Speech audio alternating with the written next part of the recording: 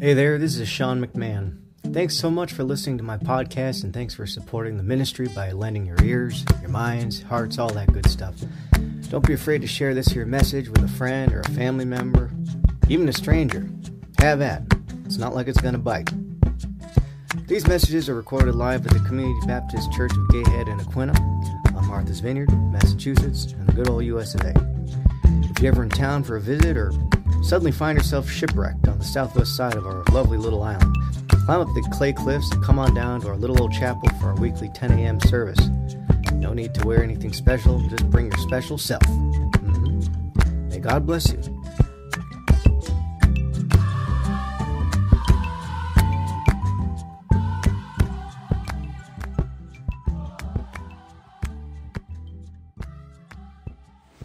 Today's scripture reading is taken from the book of Revelations, chapter 15, verses 1 through 3.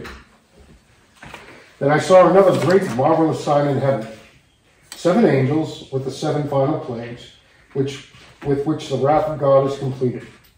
And I saw something like a sea of glass mixed with fire, beside which stood those who had conquered the beast and its image and the number of its name.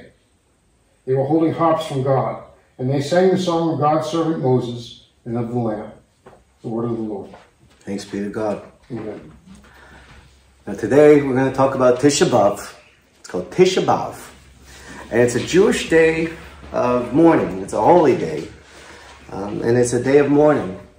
I didn't learn about it until I was in my 20s, when I was a young adult, when I was living with a Hasidic Jewish community in Brooklyn, which I have so many good stories about. It was a good time.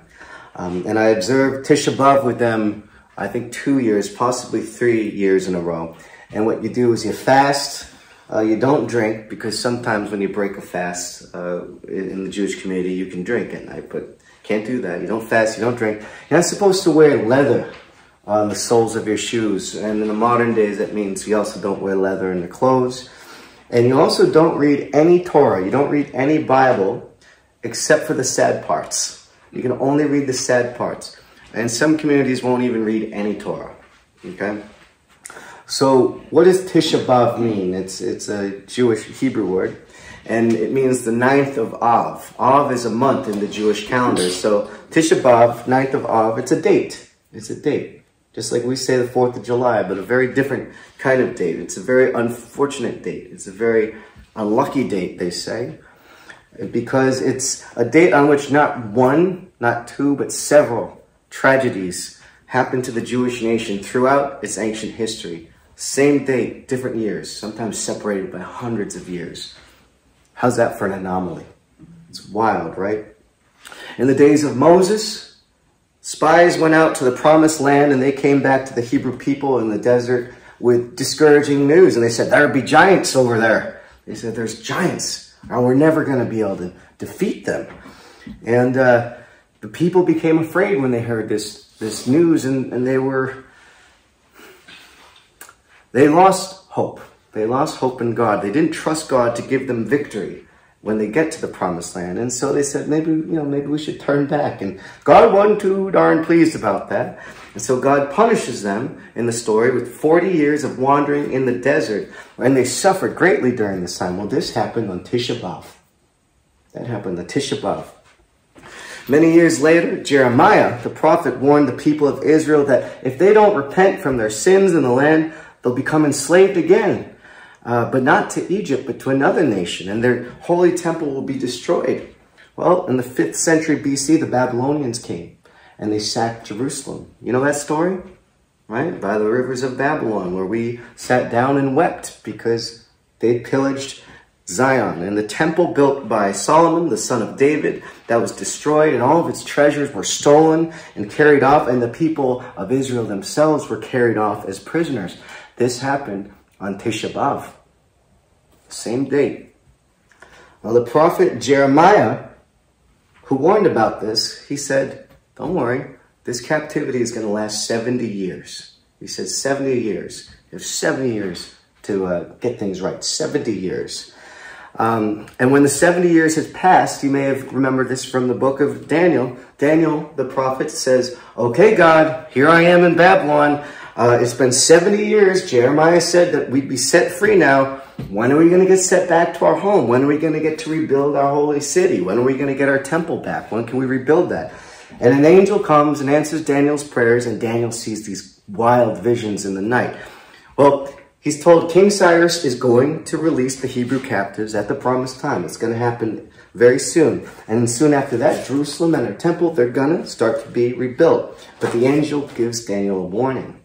And he says that from the time that the work of the rebuilding is commanded, he says, your people have 70 weeks of years.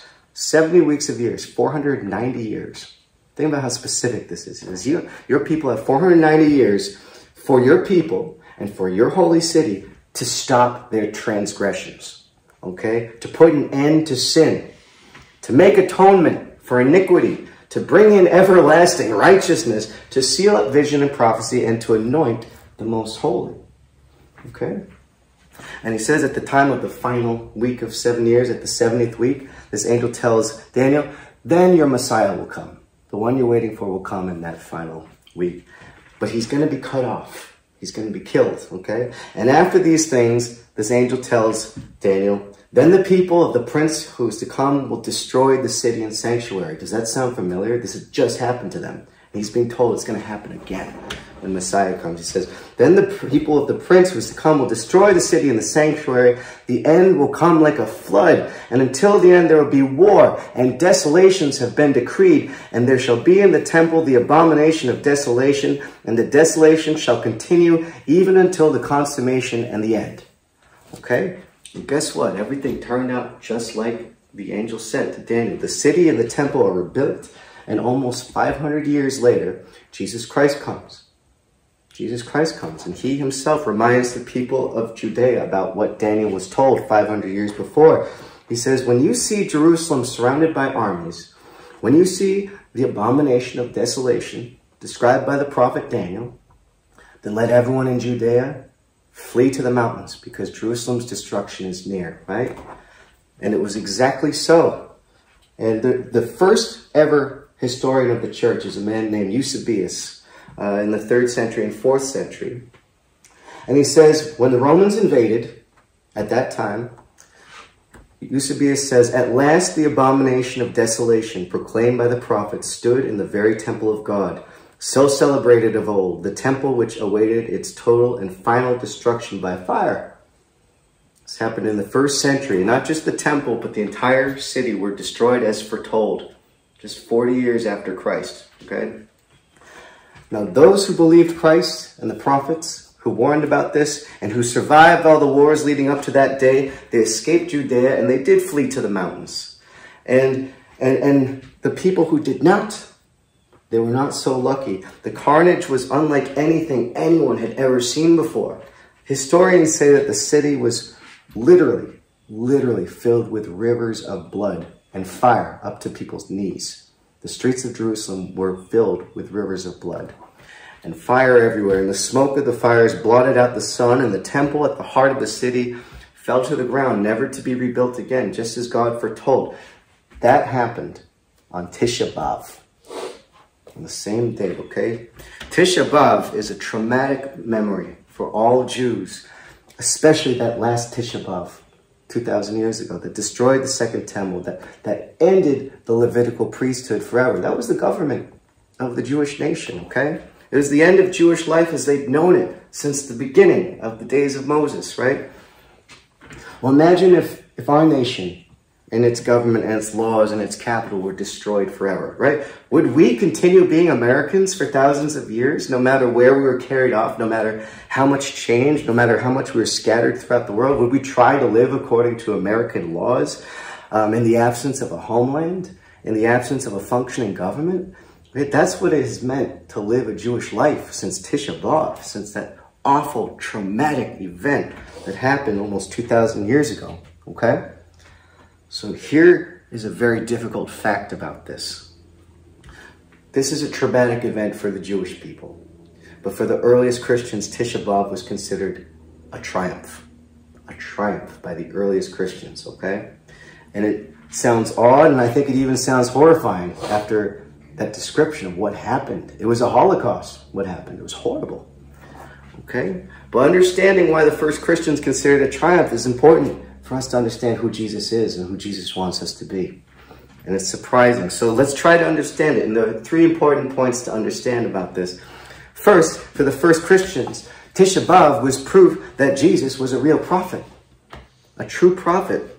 And far from C.S. Lewis saying that Christ's predictions on the Mount of Olives were an embarrassment, Eusebius, the 1st century historian, the 3rd century historians, he talks about these wars that led to Tisha B'Av and said, if anyone compares the words of our Savior Jesus Christ with the accounts of these wars, how can one fail to wonder and to admit that the foreknowledge and the prophecy of our Savior were truly divine and marvelously strange, right?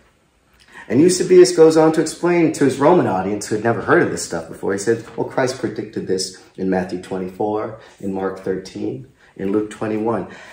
So these awful things that Christ foretold, they weren't just random calamities, okay? They weren't random. They were curses. They were curses which the prophets had warned about for many generations, all the way back to Moses himself. So not only Christ's credibility, but the credibility of all the prophets who had ever come was on the line in the 1st century, all the way back to Moses. That's the second important point. Remember in Deuteronomy when God says, I'm going to send you prophets. If what they say doesn't come to pass, they're not true prophets. So don't believe them. Don't be afraid of them. So the credibility of all the prophets that are in the Bible was on the line at the time of Christ. Okay? Before his death, Moses sings a song of warning about this very event to his people. It's recorded in Deuteronomy 32. And he warns them that these things would be visited on the nation one day to punish their disobedience. And this would be the day of Christ. Okay? Well, John the Revelator mentions this song. He calls it the Song of Moses in his Revelation. In chapter 15, he sees 7 angels with 7 plagues with which the wrath of God is finished. And they were singing the Song of Moses. Okay? Now, the wrath which they were given to pour out on the land is that wrath that was poured out on Jerusalem on Tisha B'Av. And Eusebius, our church historian, he says that John's vision of this imminent disaster was instrumental in saving the Christians from it. He says that the people of the church in Jerusalem had been commanded by the revelation to leave the city and dwell in a certain town, and that town was called Pella. It was in the hills, it was in the mountains. And when those that believed in Christ had left Jerusalem, only then, as if the royal city of the Jews and the whole land of Judea were entirely destitute of holy men, the judgment of God at length overtook those who had committed such outrages against Christ and his apostles, who they killed, and totally destroyed that generation of impious men. That's what the church historian says. So he's talking about like it's a good thing. It's a horrible thing, but he's saying God is judging the people who killed Christ and his apostles. Well, this is exactly what Jesus Christ had said. He warned his fellow countrymen that all of the righteous blood that's been shed on earth, from the blood of righteous Abel, the son of Adam, to the blood of Zechariah, one of our priests, one of his priests in that day. He said, truly, I tell you, this is all going to come upon your generation.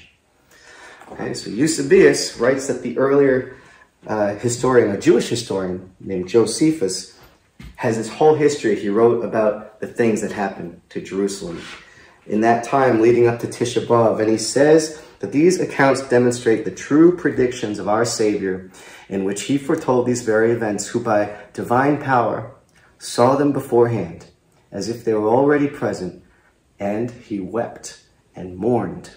Just like the evangelist says in the gospel, it says Jesus weeps over Jerusalem, seeing what's about to happen to them. And these events were indeed very mournful. They were terrible. They were awful. But for the Christians, they signified the faithfulness of God. Eusebius says that they proved that God was not long in executing vengeance upon them for their wickedness against the Christ of God and his people.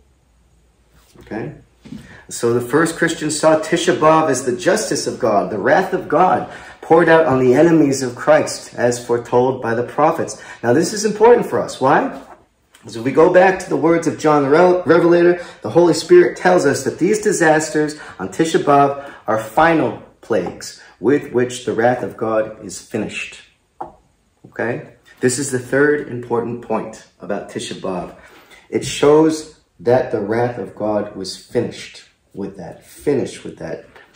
Neither should any Christian expect or hope the wrath of God to come down on his children or any of his enemies ever again. Okay? The words of Scripture are final on the matter. The plagues, Tisha B'Av, the wrath of God is finished. Finished. The wrath of God is finished. This is why the first Christians rejoiced at Tisha B'Av, because God would never again bring such a wrath upon his own people, right? Tisha B'Av was the fulfillment of the Song of Moses, remember? The Song of Moses. These ancient warnings that the kingdom would be taken away from disobedient sinners, right? In the old covenant of Moses, sin had to be punished and things had to be taken away if you sin. But in the new covenant of Jesus, what happens if you sin? You're forgiven. You're offered forgiveness. And so the Song of the Lamb, right, is not about a kingdom under wrath that can be taken away from condemned sinners, but it's an everlasting kingdom under grace that will never be taken from sinners, never be taken from even sinners. Repentant sinners are Christians. They're called saints. They're sinners. We're all sinners, but we're called saints because it's a kingdom of mercy. It's a kingdom of forgiveness. It's a kingdom of grace, and it's a kingdom of grace and not a kingdom of wrath. Okay? And the first Christians had this confidence because the law which condemned them, the law of Moses, whose curse they were under, that was finally put away at Tisha B'Av.